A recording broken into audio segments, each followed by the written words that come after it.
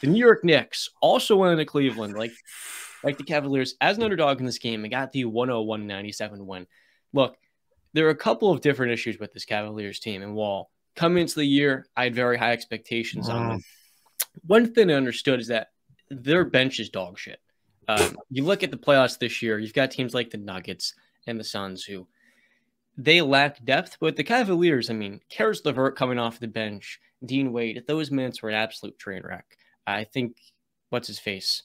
LeVert made one shot. There's just a lot of names, a lot of guys like Ricky Rubio coming off the torn ACL, but no one you could actually rely on. Cedi Osman gave him some good minutes, but what the Cavaliers had in this game was constant 2-on-1s on the ball because the Knicks were pressuring them. They have Mitchell Robinson at the rim, and you kind of forget Isaac Okoro's out there because they're not playing him as their fifth starter, and that was what gave the Knicks the edge. On the offensive glass, they won this game, and the Cavaliers were just exhausted throughout the entire matchup by the end. Good news, there's 2 days of rest between this game and game 2. But for the Cleveland Cavaliers, a team that has no depth this year, they'll go up against a Knicks team that is 8 or 9 guys truly deep that can all add something different. The big X factor in this series, I don't think it's going to be Julius Randle or Jalen Brunson. It's going to come down to that Knicks bench. It's going to come down to Emmanuel Quickley, who missed all 5 of his 3-pointers, but still made a difference on defense. He's a player that, unlike Isaac Okoro, you actually like to play from behind the 3-point line. And I think this Knicks team, for how much they get on the offensive glass, against a Cleveland team that gets no rebounding from the 1 through 3 spots, this series, I had it going to 6 games. I think it's going to 7. This was an absolute rock fight. And though there weren't a lot of shots falling, Cleveland shot 32%, the Knicks shot 27%. This series might be the most exciting in the Eastern Conference. Oh, yeah, in the Eastern Conference, no doubt, 100%. I'm going to say something, right? I underestimated the New York Knicks bench, right? I think I probably overestimated the Cleveland Cavaliers bench. Because with Brunson being in early foul trouble, the bench and the depth of New York was able to really pick up and I mean, not even just keep them in there. They had the lead going into the half. So Brunson played 9 minutes in the first half, and they had the lead. So that's just a big plus. You knew that was a big plus going into half, and that's not a good thing for Cleveland to look at. Arguably, their best player plays 9 minutes in the first half, and you're down. That's not good. Now, the negatives for New York, I know Julius Randle is coming off an injury, but 7 for 20 and 3 for 10 from 3. That's not going to cut it. I actually felt he played relatively well. He set the tone early with those 12 points. Early, right. He made some good shots. Yeah, especially with that left side 3. But I mean, 7 for 20 is just not going to cut it, man. That's not going to work.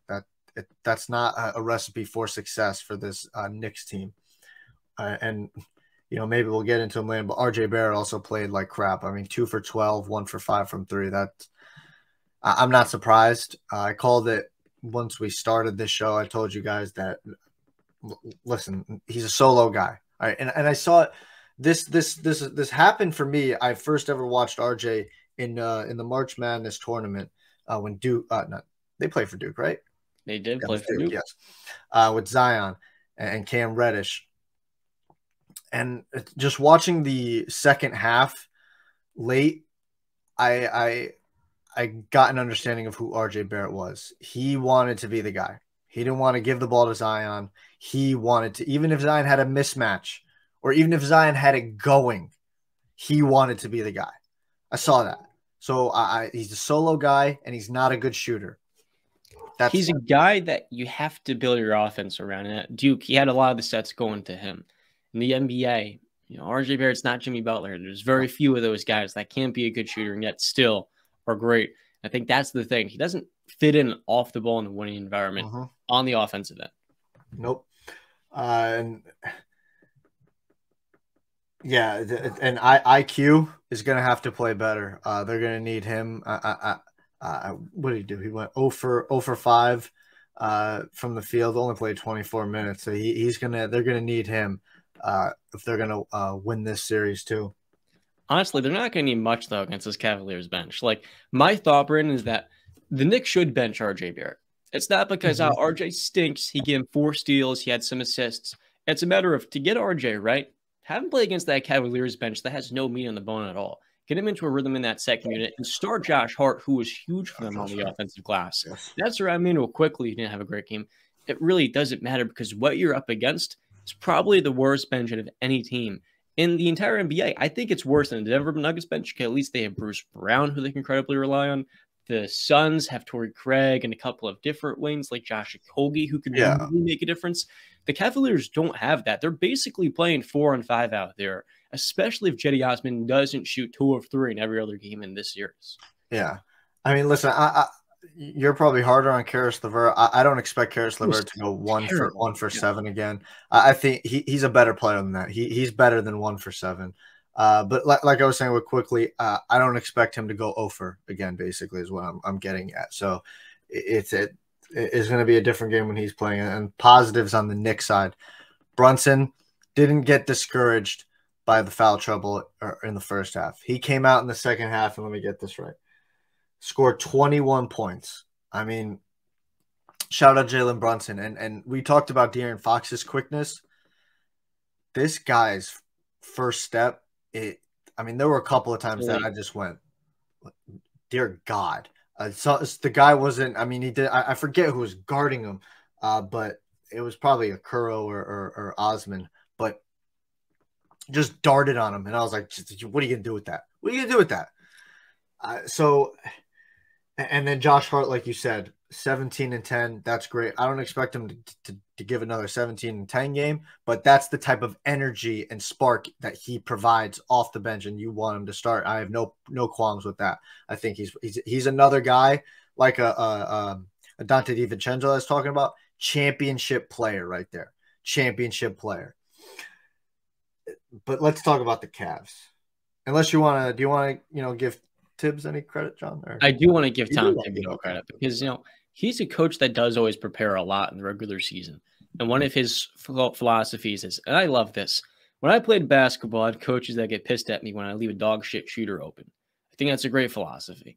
For a Cavalier team that gets really nothing offensively outside their backcourt, he let that fifth guy open, and that allowed the Knicks to play aggressive on the ball because while the Cavaliers probably the best backcourt in the NBA, Brandon, they do have an issue, and that's a lack of versatility. They're going to attack you the same ways with the pick and roll every single time. It's not like they have, what's his face?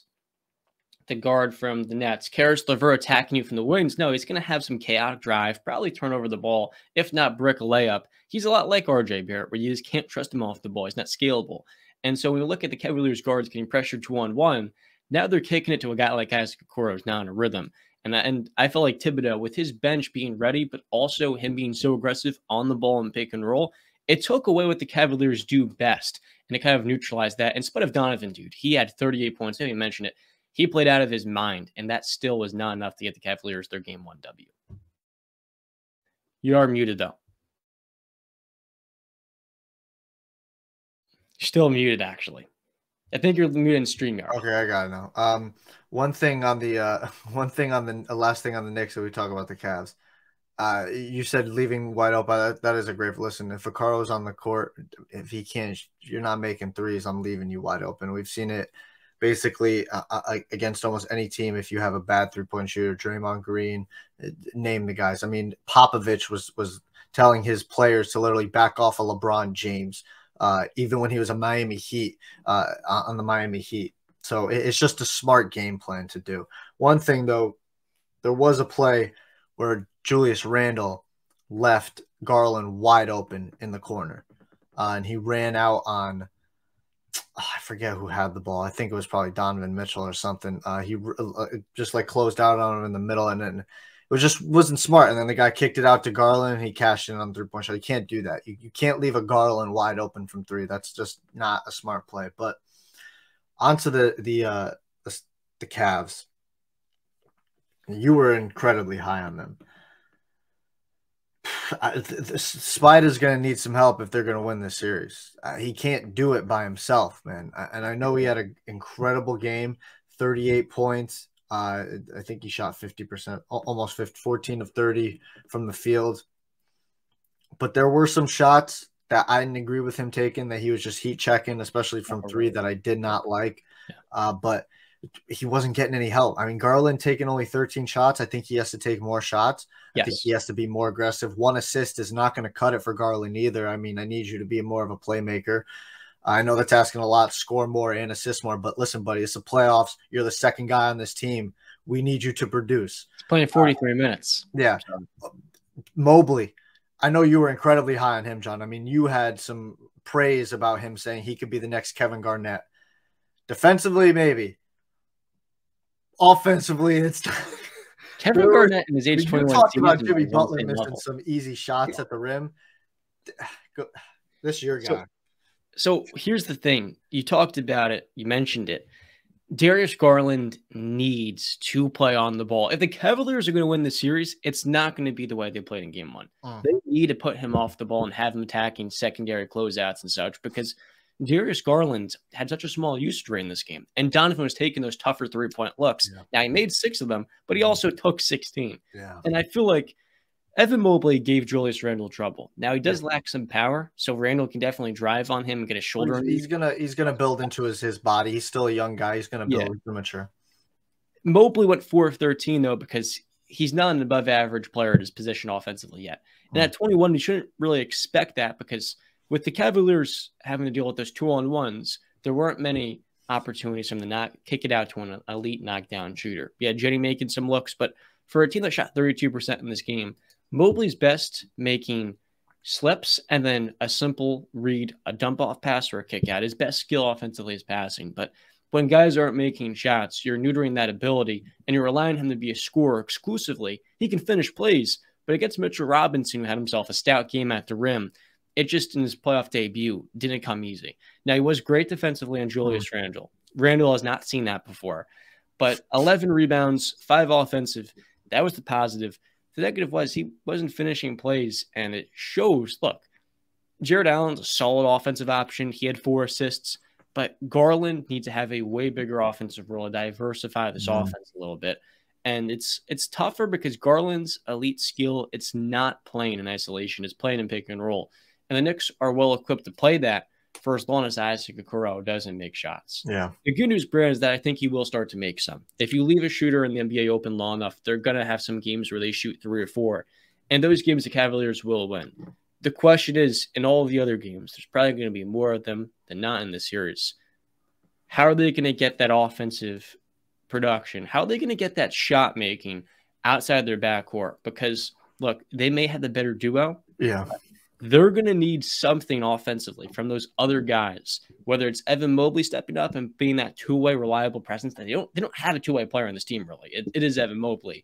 They need him to be that. Yeah. Or is it one of these hopscotch wins off the bench who have all been unreliable this year? I don't think it's going to be LeVert. Listen, I mean, you make a lot of good points. One thing I want to speak on that you said about Mobley and his passing ability, I instantly thought of that one play where Mitchell got the ball, pump faked the 3, laser pass to Mobley, and then Mobley did the behind the back to Allen. That was just a great play, a great ball movement. But where are they going to get this from? You say, listen, you say Mobley, you shouldn't expect that from a 12. This is the playoffs, man. We need you. We need you to do something, man. We need you to 4 for 13 is not going to cut it. It's a lot like Bam. Yeah. Karis LeVert. Well, Bam has a better mid-range game at least. But yes, I see what you're saying on that. Karis LeVert. Like I said, I don't expect him to go 1 for 7 or 0 for 3. Is he liable to do that? Yes, but he was taking a lot of bad shots that game. I think he was pressing a lot. So he just needs to get a little more comfortable, play more in himself, and I think he'll start knocking his shots down. Ricky Rubio only gave you 6 minutes. This guy is just so, I mean, he's got a pretty damn good handle. He made one great move where he crossed over to the right, had a wide open layup, and just don't know what happened, man. He missed that. -9 in 6 minutes. Chetty Osman, he came off the bench. He didn't play the entire first quarter and then came in the second quarter, which I was happy about because I was like, oh, you're not going to play Chetty Osman? But yeah, defensively, he couldn't handle Jalen Brunson. Jalen Brunson's too quick for him. He wasn't terrible defensively. Like, I think he gives them enough of what they need. He's tough. Yeah, he's tough and he's going to fight. Like, right? He's not going to give up, but I just think the quickness of Jalen Brunson is going to be a little too much. Now, they were doing I feel like it was in the first half. They were doing I know it was only 9 minutes, but they were doing a pretty good job of defending Jalen Brunson well, where I was like, they were basically guarding his left hand. Like they were saying, go right. And I thought that caused a little bit of trouble at Jalen, but then I guess they I didn't notice it in the second half. So they either got away from it or Jalen just started taking advantage of it. But yeah, I think it's got to be Garland, LeVert.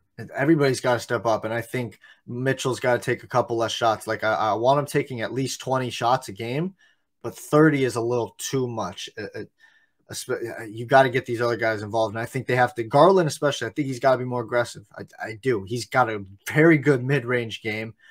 So he's got to be more aggressive in getting these shots. And you say the Knicks are very good at guarding the pick and roll. Well, listen, how many times do we say when we watch a basketball game, we say, wow, that's great defense. And then the shot's going and it falls. You're like, that's just better offense. That sometimes you just got to do it. You got to match it and you got to go pick and roll. If you believe in Garland and Mobley, well, then let's go. It's the pick and roll league.